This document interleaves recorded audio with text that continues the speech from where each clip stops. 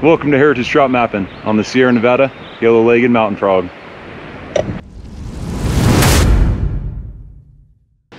It may come as a bit of a shock, as it did to me when I first read that the Sierra Nevada backcountry was historically fishless. Prior to the stocking practices of the last 150 years or so, only one true aquatic vertebrate called these post-glacial waters home. And that aquatic vertebrate is the Sierra Nevada yellow-legged mountain frog. Today, we're going to hike into a fishless lake set aside for these amphibians, discuss the current and historic challenges they face, and cover a theory I think helps explain its place and value in the local ecology of the Sierra Nevada. But first, we're going to stop and test out a special fly pattern I stumbled upon in a book by Ralph Cutter titled Fish Food.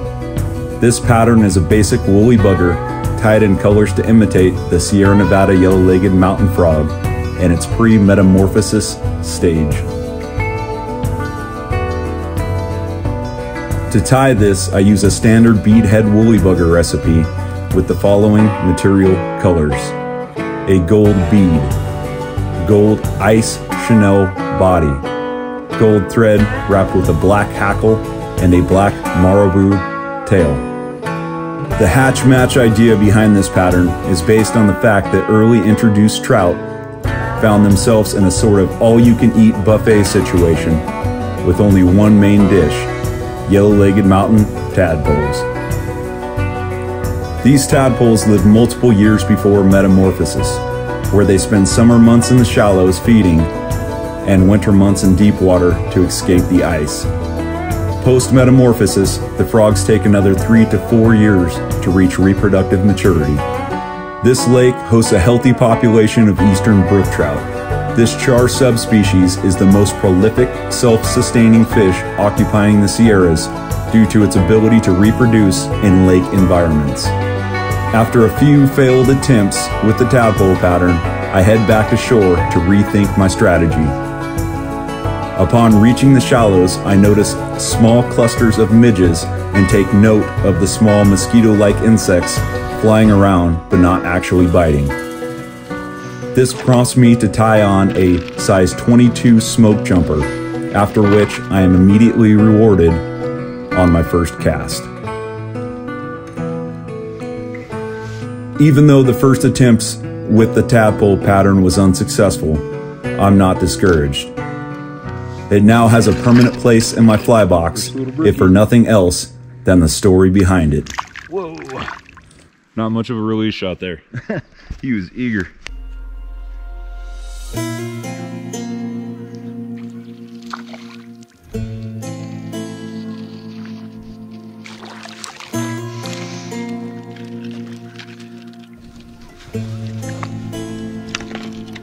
After breaking this small puzzle, it's time to pack up and move on to the next lake for our first look at the Sierra Nevada yellow-legged mountain frog.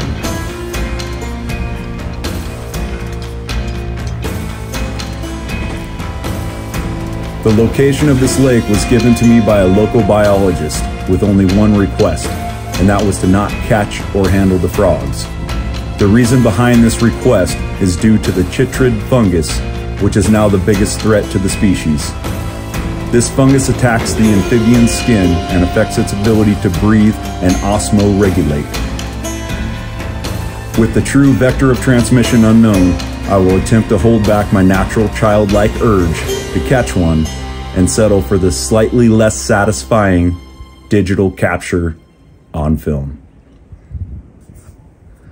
The Sierra Nevada yellow-legged mountain frog is a medium-sized frog. Males reach lengths up to 2.5 inches and females up to 3.5 inches. The frog's skin is green or brown in color with distinctive yellow or orange markings on its legs and belly. I am left with a sense of awe walking the shoreline of this lake. It's like stepping into another world. Upon first ascending the ridgeline overlooking the lake, I first noticed large dark shapes in the shallows that, had I not known, I would have assumed these shapes were fish. These tadpoles are seriously that big.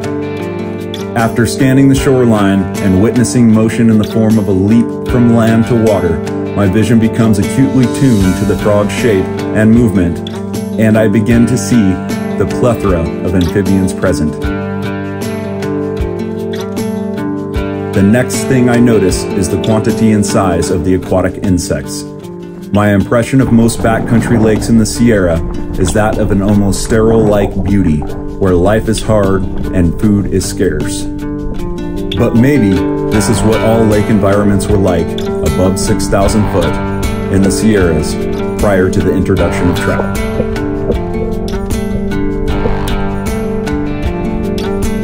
This leads me into the Sierra predator theory, which attempts to explain the lack of high-order predators like mink, marten, and wolverines with the decline of the Sierra Nevada yellow-legged frog population, as these frogs were most likely the main food source in the Sierras. It's a compelling theory, and one we might want to consider to help convey the value of this frog's conservation.